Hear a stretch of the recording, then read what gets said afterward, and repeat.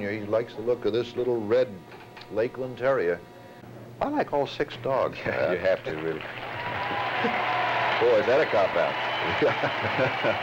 I really like dog. The crowd loves this Lakeland. The crowd really loves this little red dog. So does the judge. I think so.